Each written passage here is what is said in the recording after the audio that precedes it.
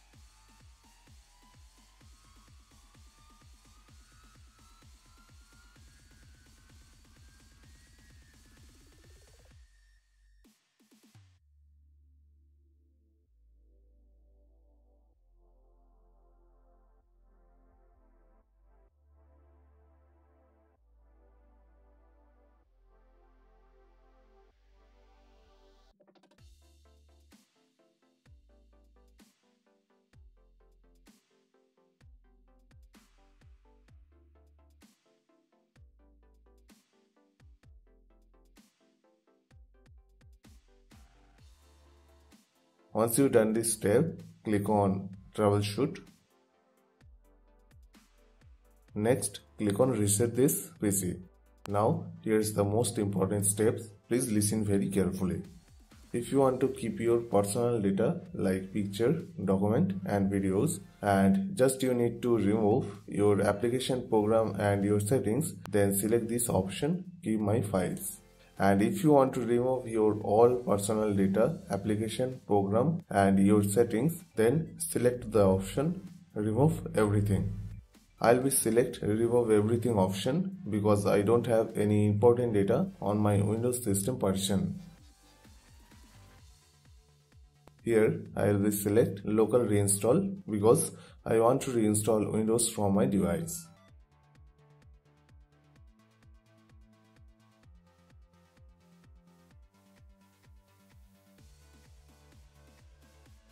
Now select the option Only the drive where Windows is installed. And please don't select all drives, otherwise your data will be gone.